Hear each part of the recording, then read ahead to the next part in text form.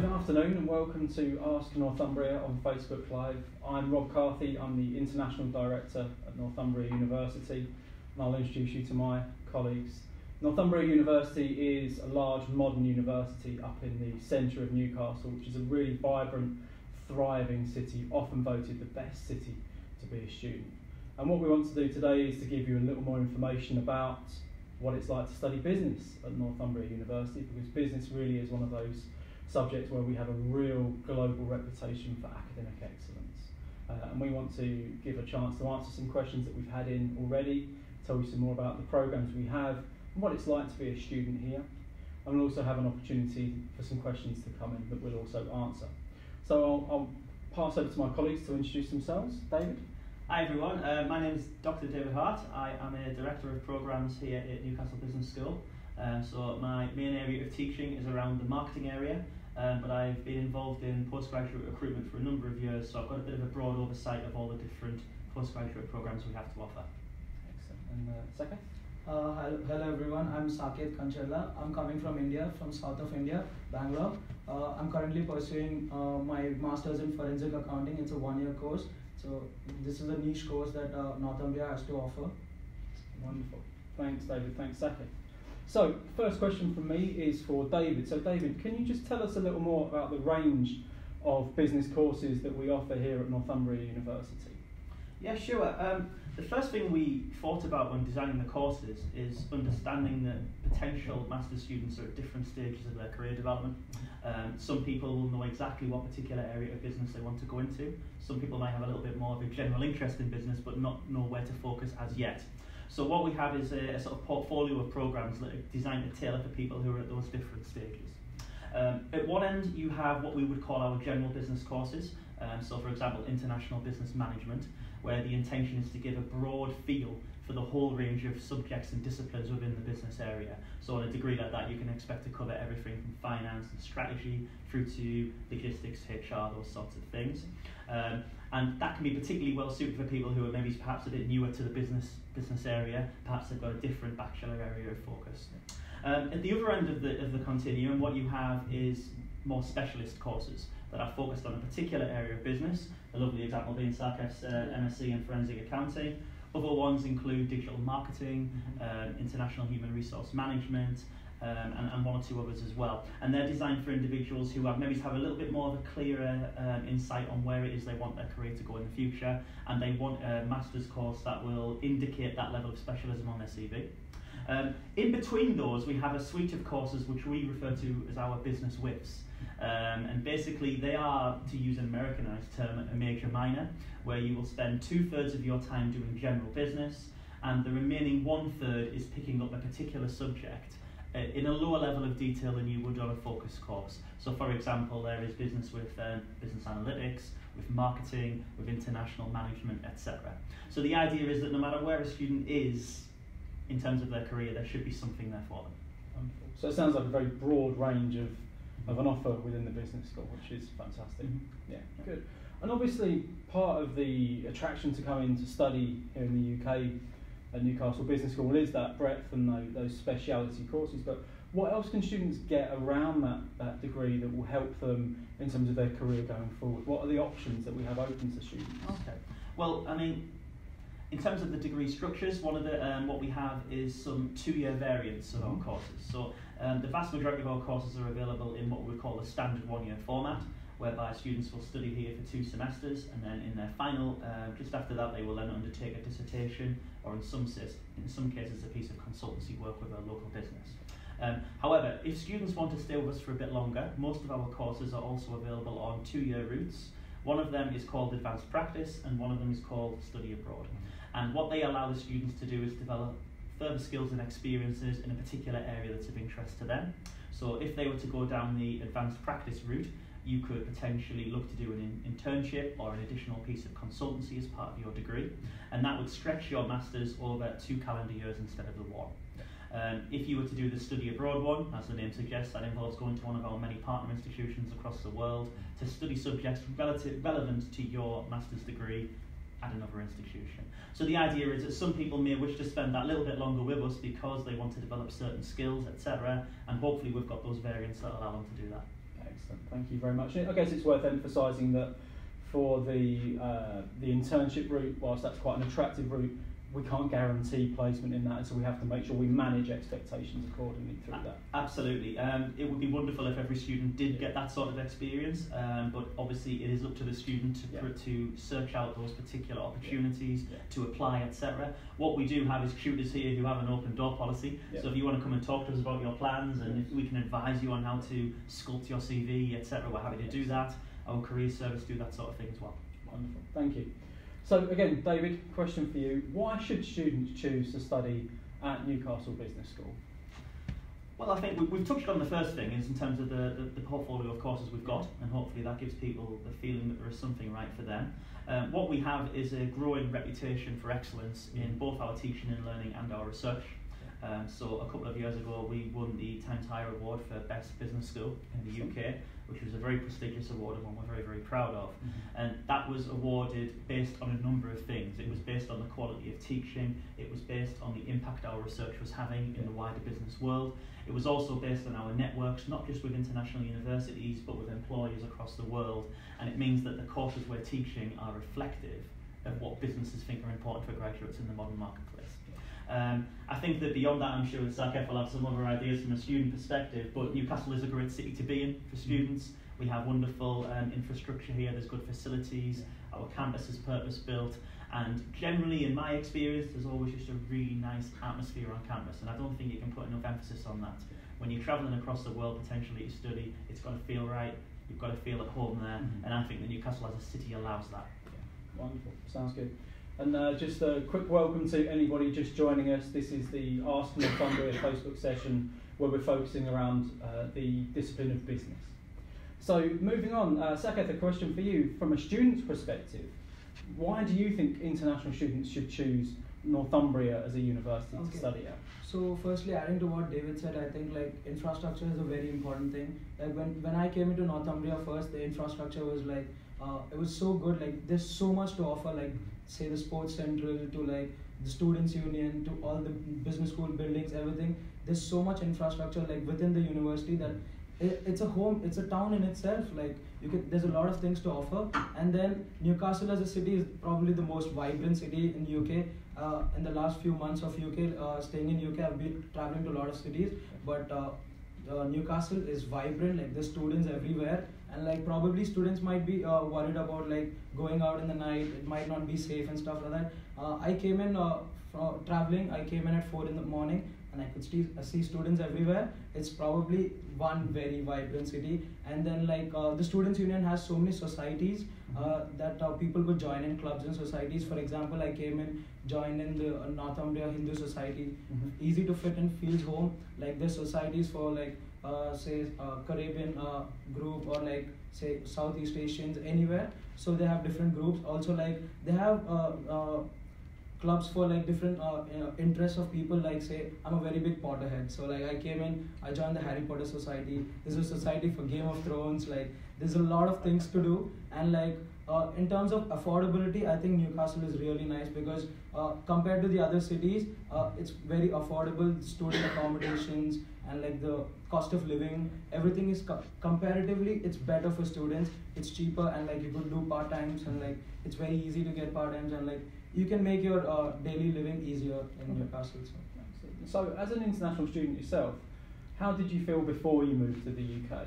So before moving to UK, like firstly, UK was a dream destination to come for me. Like the amount of travel options that people don't really know, like it's easy to travel here, but it is very, very easy to travel here. Like there's a lot of options. And another thing about UK is probably in this part of the world, like UK is one of the better options for business studies. So in terms of anything related to business, this is much better option, because for me, especially like doing a business course, it was important to have a professional degree, like say the ACCA, CIMA or stuff like that.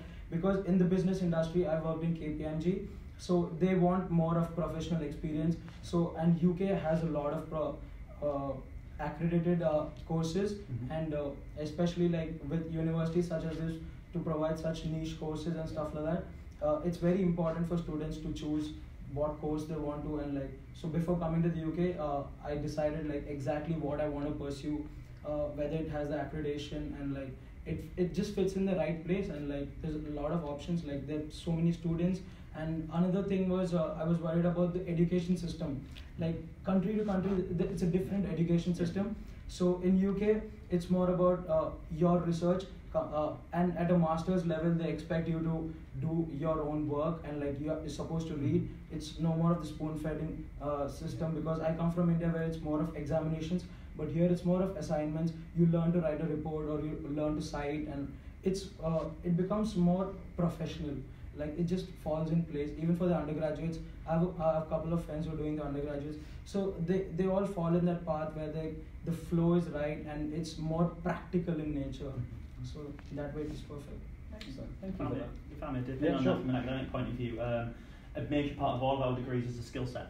Yeah. And don't get me wrong, in some cases examinations are the right way to assess a person's knowledge and skills, but if we're trying to prepare people for the marketplace of postgraduate jobs, then we want them to be able to write professional reports, to present clearly, and maybe to even use more sort of modern ways of getting their ideas across, using vlogs, using prezzies and all of those sorts of things, even using relevant pieces of software like the business simulation that I'm sure you've had a part of. So that practical element of it is really important to us, because in many ways it's those skills that actually set people up for the jobs they want.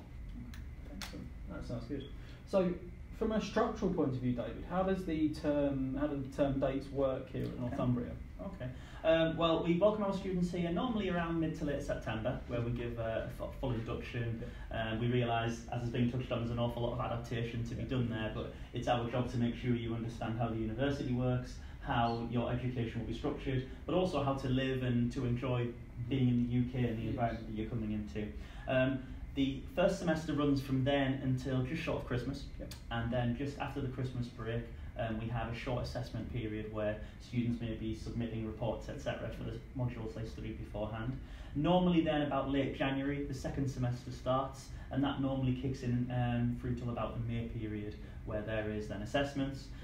The structure then changes a little bit. If you're on a one-year course, like Saket is here, then you will probably go straight on to doing your dissertation and or your consultancy through till the September. And the benefit of that is that you effectively complete your masters in one calendar year from September to September. If you go on to the two-year variant we mentioned before, then you would go away for the summer and then come back in September to go again. Yeah, and that's the same for the undergraduate programs as well. Yeah. You'd finish May, June, and then you have the summer, and then come back to restart in September. Absolutely. Okay, excellent.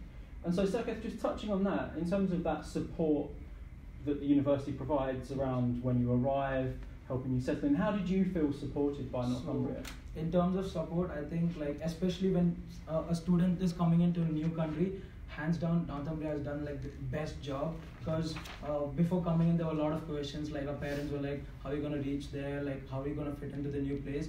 So Northumbria has this special service called the meet and greet service. So as you arrive at the Newcastle airport, there's a team waiting for you. Everything is sorted out for you. They've got your SIM cards. They've got all the initial things that has to be done. Also, like they give you a ride home, and like there's a person along with you. They just help you understand the city. So in that terms, I think Northumbria has done a brilliant job. Also in terms of student support, I would say like they've got a lot of options, especially like a lot of students, international students, when they come in, they look at employability, and it is very important for like students pursuing like undergraduate or postgraduate courses, that to understand what is their situation in the market. So in terms of that, if you want to improve your CV, if you want to improve your interview skills, if you want to improve for your psychometric test, Northumbria has got a proper workshop where like they help me out. In my case, they helped me out really well. Like I could build a very good resume and cover letter. I've also got placed on an internship. So all I would say is like, yeah, thank you. So all I would say is like, just start your work early. Go and take all the support. There is opportunity available, and go seek it. Like, just don't leave it. Take all the help that is required. They're ready to help with open hands. Yeah. So just take the help, apply before, and like you will just fall in the right place. And even the tutors, like our module tutors and everyone, they're very helpful. In the beginning, it was very difficult for me to write a report because we don't do the citation like APA style citation. Yeah. But there were so many workshops that help you out on like how to prepare. Say in terms of dissertation, there's so many workshops that are happening. Like how do you write a dissertation? What's the schedule that you should have? How do you go about it? So in terms of support, it's just brilliant. Excellent. I think that's really good to hear, because I know as a university we pride ourselves on bringing students in and giving them a really warm welcome. Yes. But I think thinking about the practical elements to that. So if you're not from the UK, or if you're not from Newcastle, what do you need to know about living in the UK? How do you open a bank account? How do you register with a doctor? Those practical things you need to learn to start off with. And then if you're coming into the UK as a new learning environment, Yes. what are those specialities that we have around our citations and referencing, how to make sure that you can succeed academically as well as socially. So they're things that we take as really very important parts of welcoming our students to the UK. So I'm glad to hear that you've really got involved in that. Yeah. So we've had a question in here from one of the audience around scholarships, and I think it's worth saying that Northumbria University does offer a wide range of scholarships to our international students. Our main one is we have an academic scholarship of £2,500 for outstanding students. That acts as a discount from the headline fee. We also have an early payment discount for students who pay their deposit by a certain date. All of those things are communicated out through the offer letter, and these are discounts that are made automatically, so students don't need to apply on top of their initial application to the programme. So that happens within our applicant services team. They will manage that. So we do have those scholarships available. They are quite generous. The best way to find out more is to get an application in, so that would be my recommendation.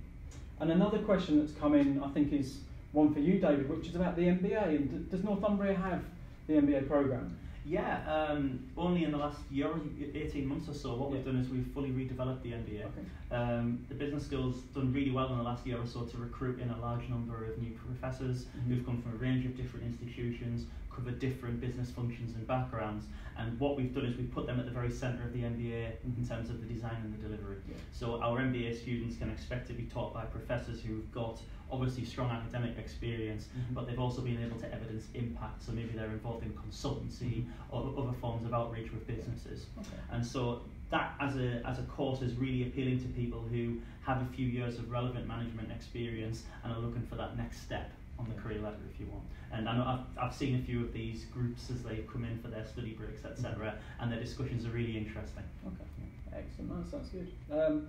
Just a quick welcome to anybody that's just joined us. This is the Ask Northumbria Facebook Live session, where we're talking today about students that are interested in studying business. And I think a question for you, Saket, I'm really interested to hear more about your internship. Tell me about how you secured that and what that process looks like. So even before the internship, actually it was a dream for me to work in London ever since. So what happened was I started developing my LinkedIn page. It's very important for business students to have your LinkedIn page in full terms. And then I started applying just before December. So the key is apply before December. Say I'm doing a 1-year course.